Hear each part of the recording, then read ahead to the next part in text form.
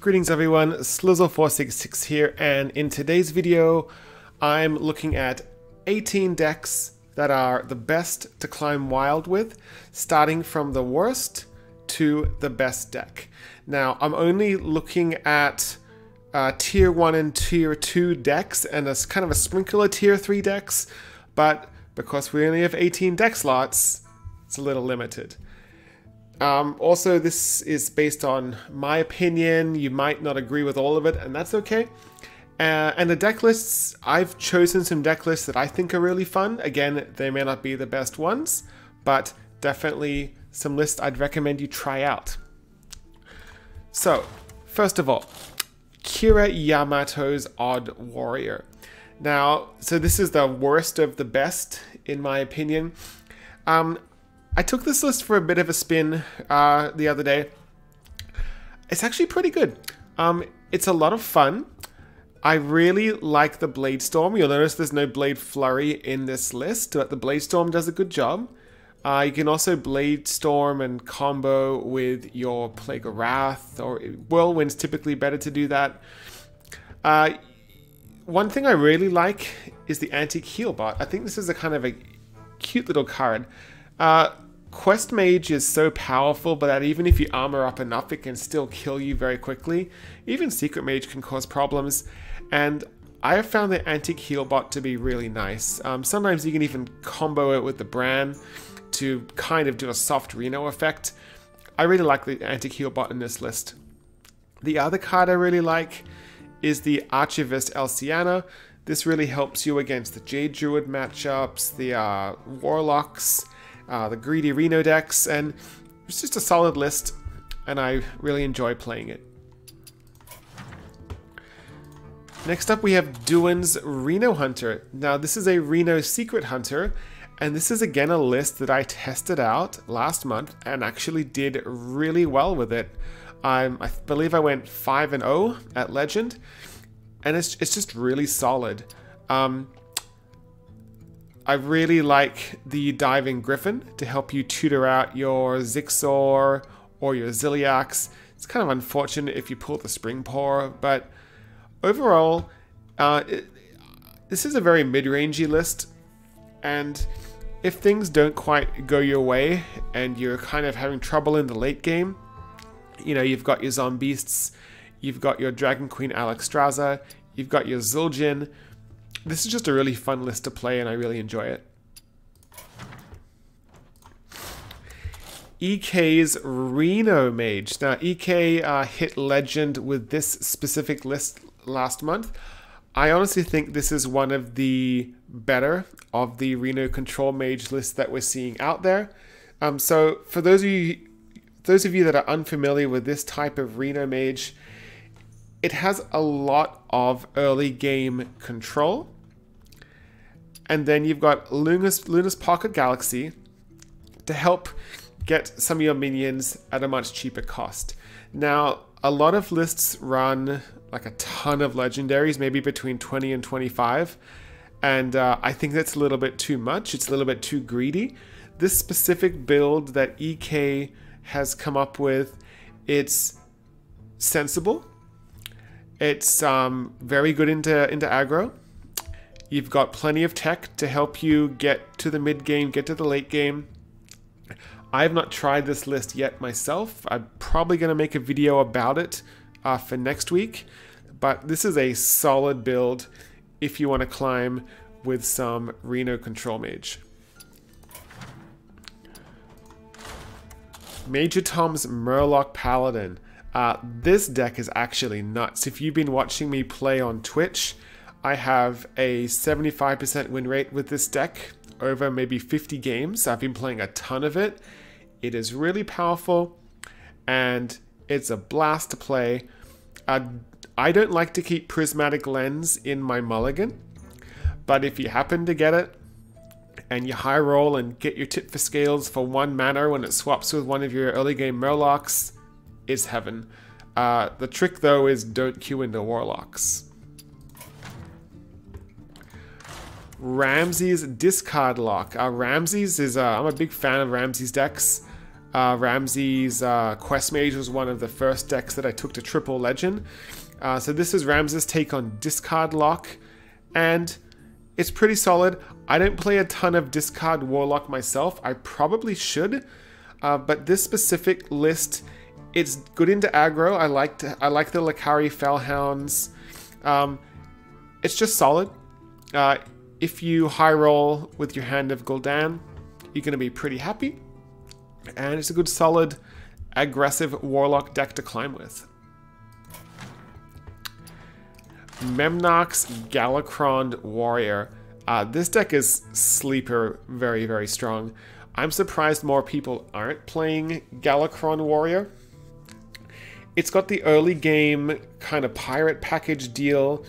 It has the Corsair Cache.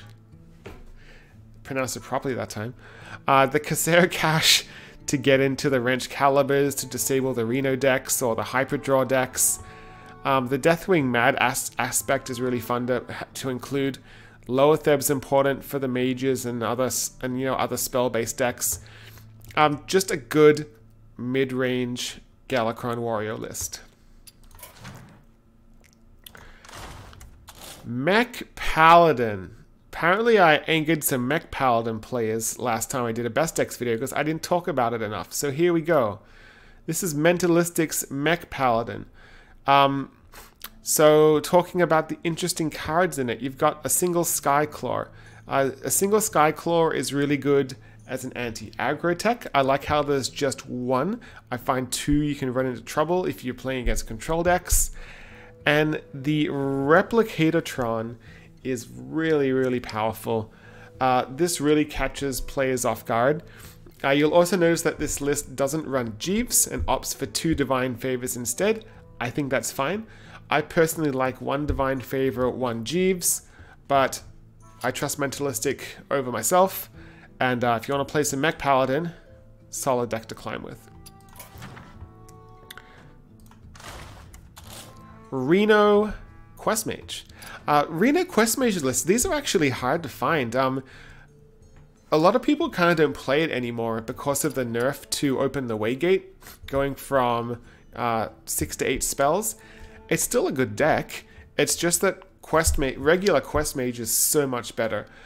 This specific list, which is from the China server, it's pretty solid. You've got your dragon package that we're used to. The research project's kind of cute. I like that for extra draw.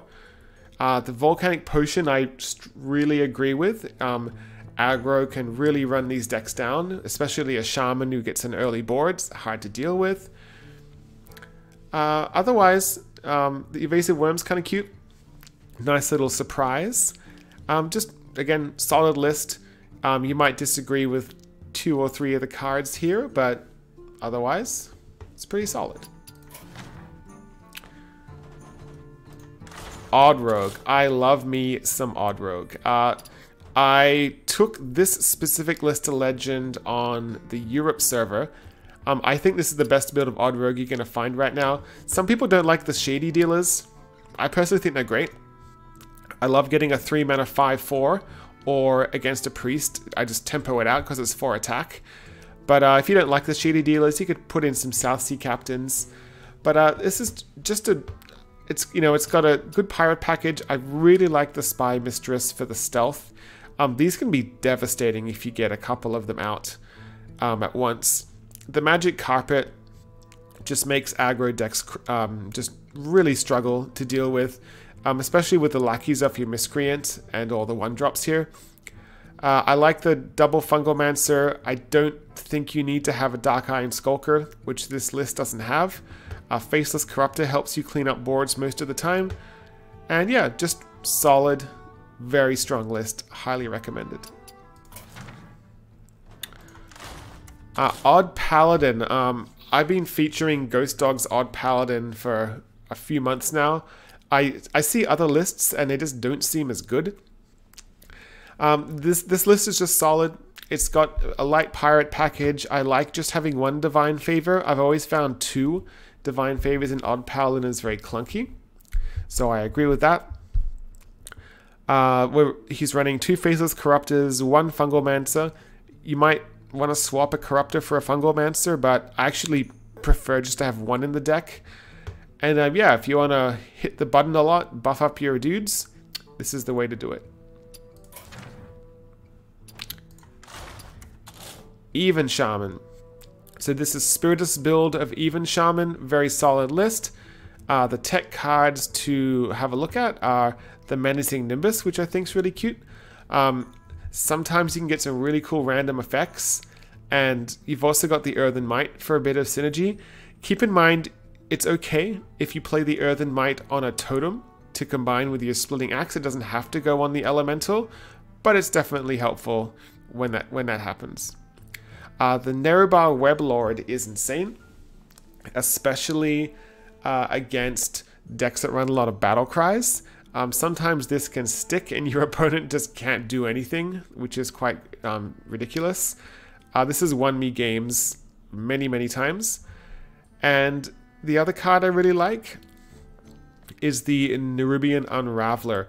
This is a nice tech against Mage or Warlocks trying to clear your board. And yeah, it's a cute little tech card. Okay, next up we have Mentalistic's Odd Demon Hunter. I think it's not technically his list. I think he got it from a China snapshot, but I wasn't able to verify the source. But it's probably his. Odd Demon Hunter, you know, shockingly this is a deck I actually haven't played that much. And the reason I don't play it personally is it feels like Odd Rogue to me, but I find Odd Rogue more fun. But this is much more aggressive than Odd Rogue. Some nice techs that I like here are the Glacial Shards. This really helps slow your opponents down in some more aggressive matchups. The Guardian Og Merchant is a nice little tech as well, which I like. Blowtorch Saboteur. Man, has this card caused me problems when it played against me. This is a really interesting card. I actually crafted two just to try out the specific build later on. So this is a really nice card. The Frozen Shadow Weaver is really powerful, especially in the Pirate Warrior matchup. Just being able to freeze the opponent is really good. But otherwise, it's just running all the good Odd Demon Hunter cards. And yeah, solid build. Reno Priest. Now, there are a wide span of Reno Priest lists out there, and it really comes down to your personal preference of how you like to play Reno Priest.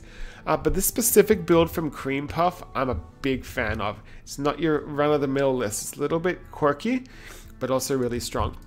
So it's running the dragons, as you can see. Now it's got some dragons sprinkled in. What you'll notice though is that there is no Spawn of Shadows. So this deck doesn't go for the Spawn of Shadows OTK.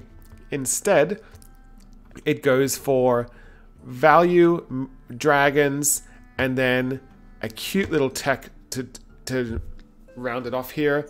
You've got your Hemet Jungle Hunter to knock out the bottom end of your deck.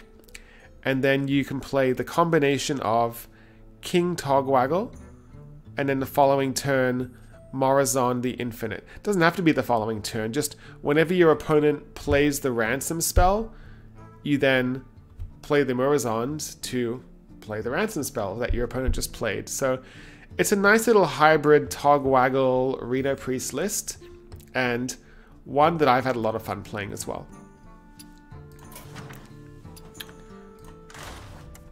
Quest Mage, the deck that never goes away. So this is Nakama's build. This is a little bit of a different build than you may have seen. But he took this to Legend, I believe, day 1 of the month. And I think this list is worth giving a shot. It's running 2 Arcane Breaths, which you might think like, what? Why is that in the... Why are they there? Well, you've got 2 Cobalt Spellkins. Keep in mind, Mage has some amazing 1-cost spells. This accelerates getting your quest done. And there's also an Archmage Vargoth in here. I consider this to be a anti-control tech. So this might be a card you want to cut for something else. Maybe an Arcane Intellect or maybe a Star Scryer or something. But I think this list is worth giving a shot, especially considering everyone is targeting Quest Mage right now, and you can really catch them off guard playing a list like this. Secret Mage, man.